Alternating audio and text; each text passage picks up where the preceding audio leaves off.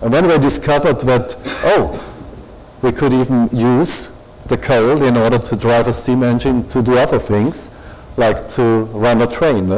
So it's almost a joke of history how the steam engine and coal together started the Industrial Revolution, a very interesting thing. Now that was the Industrial Revolution, and later on, around 1950, and that is certainly relevant for Abu Dhabi and the Gulf and Saudi Arabia. Now, after the Second World War, cheap oil became available globally, not just in the United States, and that started the second industrial revolution. And this is, of course, tied to, you know, nuclear energy, the microchips, transistors, and so on. And this is what we have today. You have still a lot of coal, we have oil, we have gas, nuclear, and a tiny little bit of renewables. The question is how the future will look like. I mean, whatever you think about it, there's one thing for sure, it will look differently.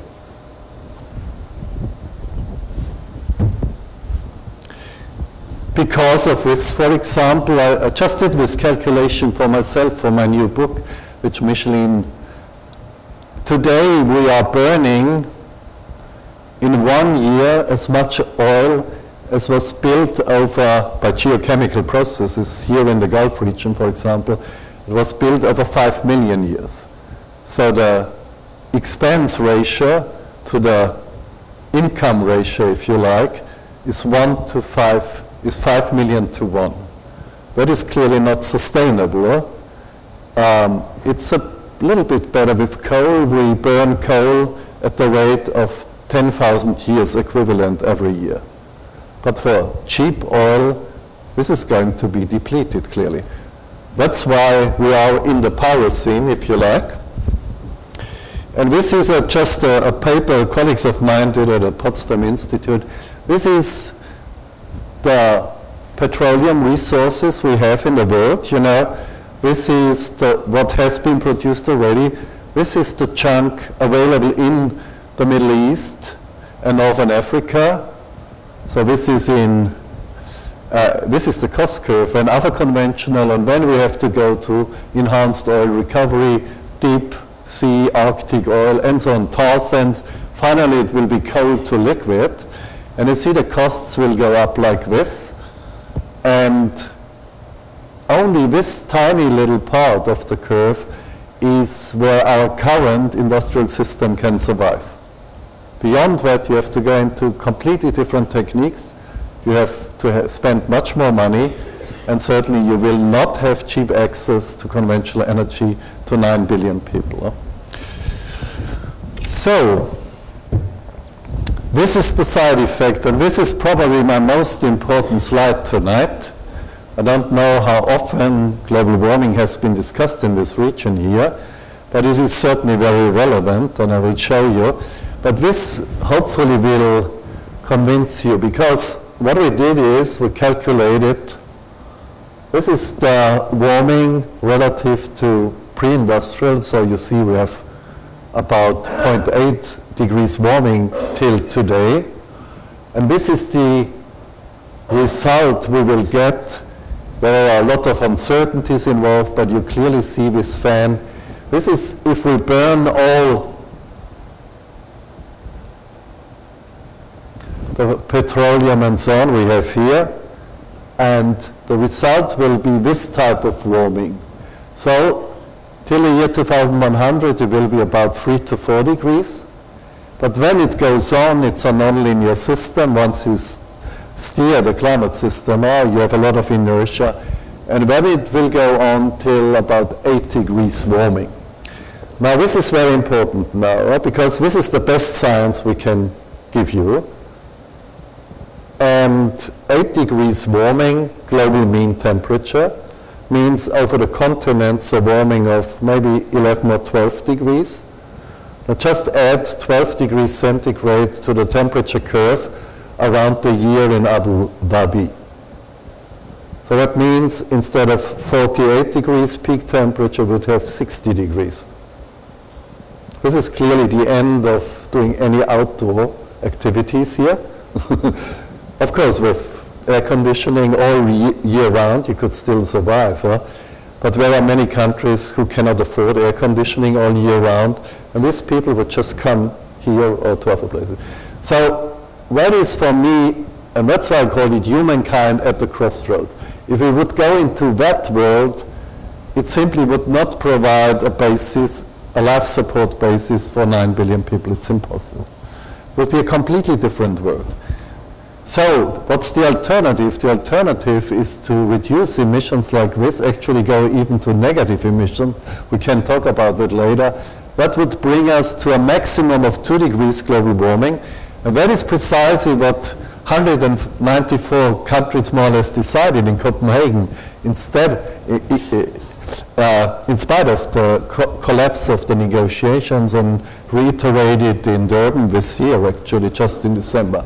So 2 degrees warming is the maximum which can be accepted due to political exclamation and to expression of will. But you see, in order to do that, we have to reduce our emissions from this curve to this curve.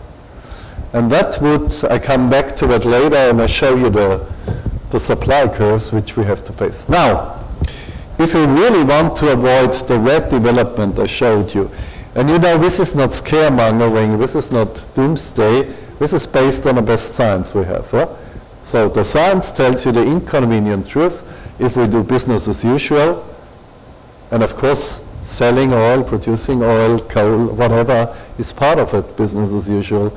We will go into a world where we cannot support a higher form of civilization. Huh? I mean, just take my words. This is not, you know, an apocalyptic sort of prediction. It is just a sober analysis based on the best science we have. And probably we don't want to see it. Now, what can we do about it? We can try to transform the energy system, and in Germany this is the new story, if you like.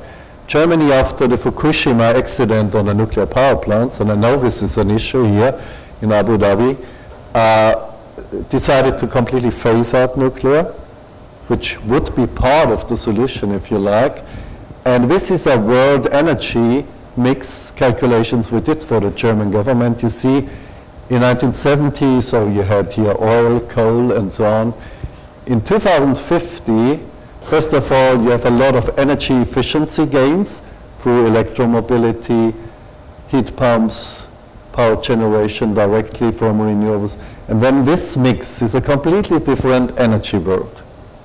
Now, you can debate whether this is the only option, whether there are other energy mixes, but it has clearly a transformational character. Now, how can it be achieved? In particular for research and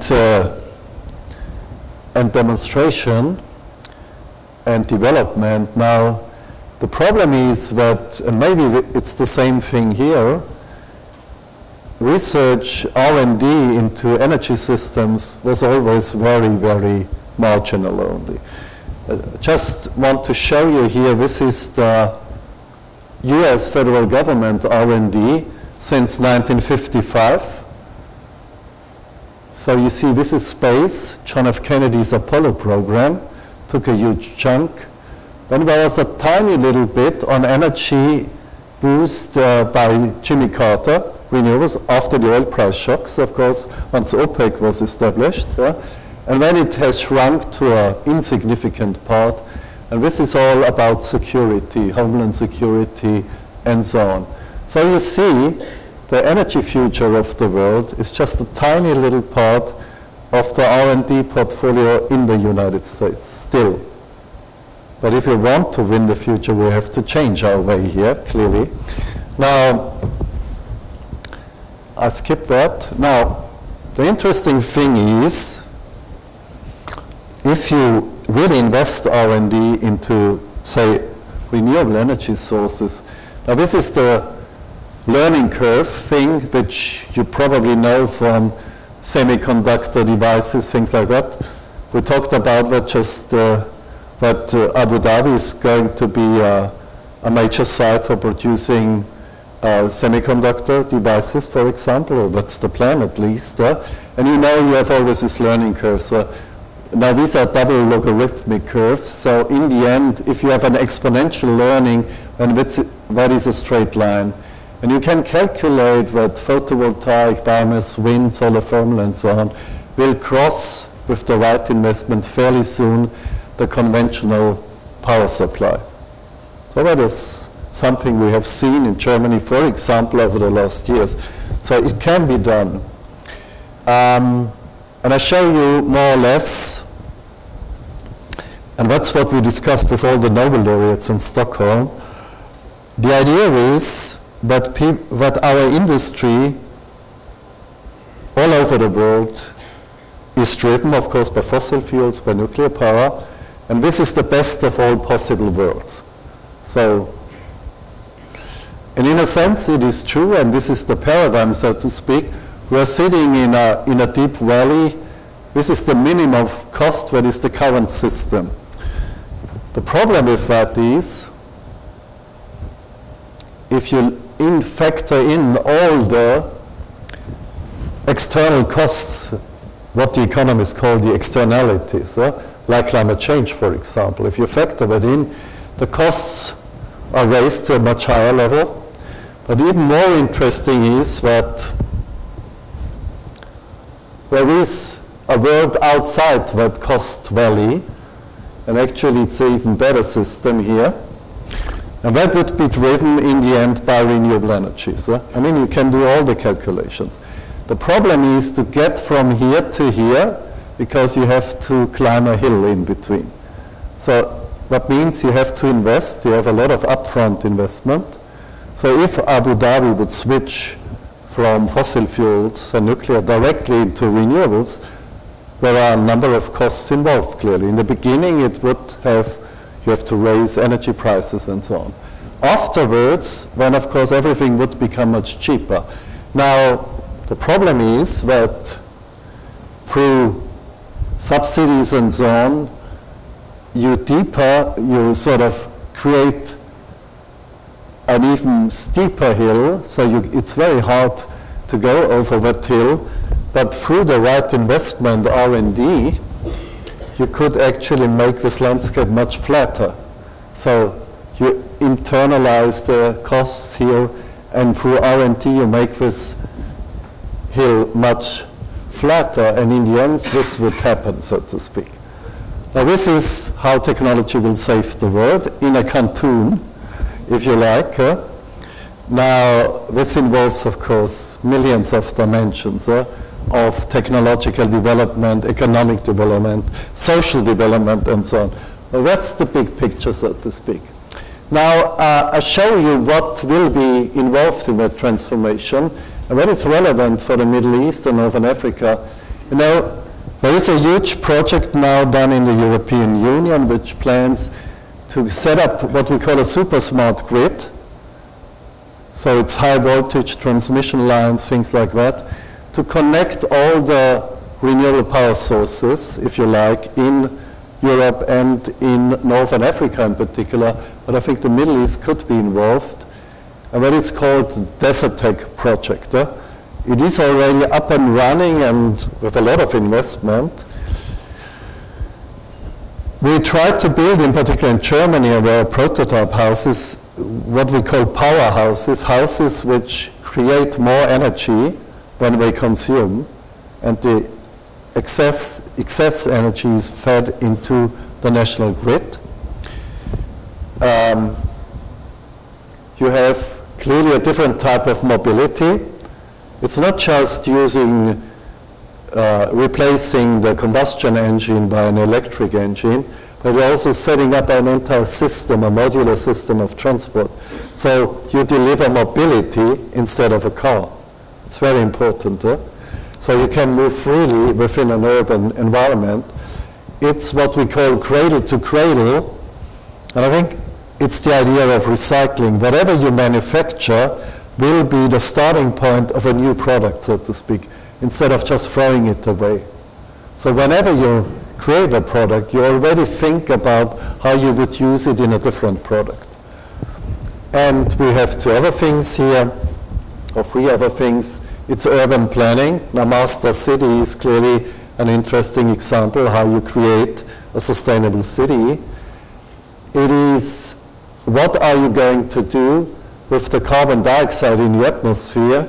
And here carbon capture and storage plays an important role. And finally, I think what's very important for this region here, it's the desalination of water, which costs a lot of energy, but it could be driven in principle by renewable energy, in particular solar energy, if you make the right investment. And that would be a sustainable solution for many regions.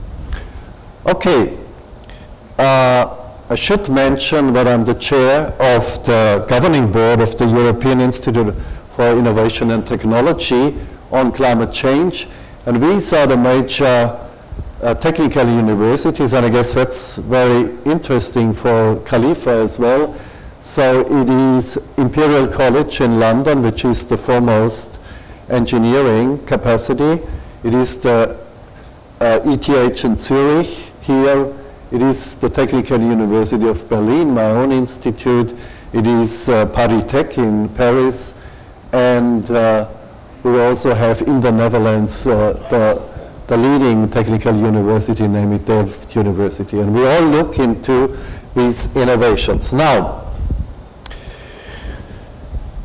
I don't know whether you have heard about it at all, but some of you may have heard it, that people say, okay, doing all this technological transformation work in renewables, in other places, carbon capture and storage and things like that, it can't be done. It's too costly, society will not follow, and so on. So, but we admit that global change is a really big problem. I mean, just recall my slide on the 8 degrees warming. I mean, nobody would like to see our planet moving into that danger zone. So the idea came up, and in particular in the United States, but also in other places, couldn't we, in a sense, shoot down global warming? So, if we have more greenhouse gases in the atmosphere, couldn't we do solar radiation management? And the idea is the following one. For example, you could send rockets to the stratosphere, and these rockets are laden with sulfur dioxide. Sulfur dioxide will just dim the sunlight. That's what is happening if you have a major volcano eruption. You can even measure that. After a volcano eruption, you can have a year without summer because the sunlight is shielded off. Now, couldn't we do it artificially? And that's the idea. So we keep on burning CO2 and so on, fossil fuels, but we will send rockets to the stratosphere to shield off the sunlight. Now, that sounds like an interesting idea, and actually it was created through the people who did, or who were the protagonists of the Manhattan Project. You know, the Manhattan Project delivered in the end, in 1945, the atomic bomb.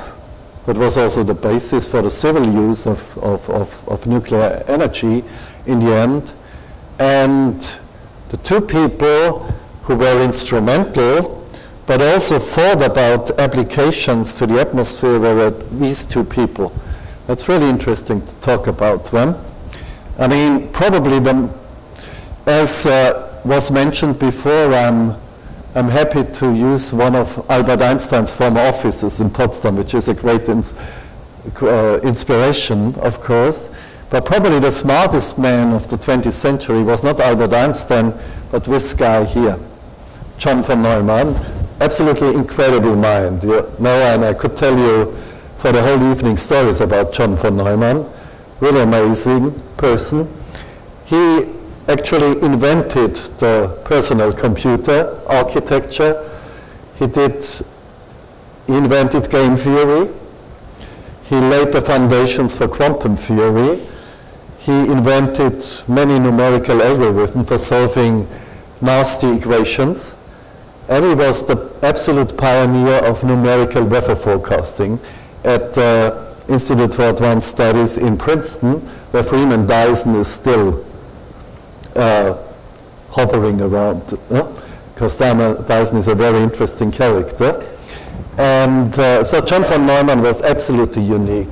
Now this is Edward Teller, who was instrumental in the Manhattan Project, but also was called more or less the father of the hydrogen bomb later on. And these two people thought that in the arms race with the Soviet Union, it is absolutely important to understand how the climate system works. Why? Because we thought this could be a weapon to be used against the Soviet Union. We thought if you understand how weather and climate works, you can turn it into a manipulation of the weather, and you could create sort of misharvests in the Soviet Union by simply cutting off the precipitation during the summer. So that was really the plan. So in the 1950s, you had fantasies like this, you know, weather made to order. So this is a very interesting journal at that time. And today we have this here. Now, this is not science fiction, really. You have a number of really respected scientists at Harvard, at Columbia University, and so on, who go into that field, namely, we either do this. For example, we create a lot of sprays, maybe in the Gulf region, in order to have additional clouds to shield off the sunlight. Of course, you would need probably 1 million of these instruments here in order to cool down the planet. It would cost a lot of energy, clearly, to do it. Or you send rockets to the stratosphere, things like that. Or the other thing, and it's called solar radiation management. There are already a number of private companies who go into that field and think we will make a fortune with it. And the other are thinking of creating these fans here, where you suck up the CO2 from the air with chemical precipitation methods and so on. Now, I just wrote a paper about that, reviewing all these, and you can read it in the proceeding of the National Academy of Sciences. I call it, the title is Geo-engineering, the good, the mad, and the sensible. And it just shows you that the costs of, for example, removing 1 ton of CO2 from the atmosphere would be at least $1,000. So if you calculate that you have to remove about 10 billion tons per year in order to keep the climate stable, just multiply 10 billion by 1,000. It's 10 trillion per year. That's quite a bill. For that you can invest in just about anything. So this is certainly a dead-end street, but people do believe that has to be pursued. So that is the Manhattan Project. So engineering is extremely important, as Freeman Dyson also said about technology, but geoengineering is probably a red herring. Now, I talked about Albert Einstein before.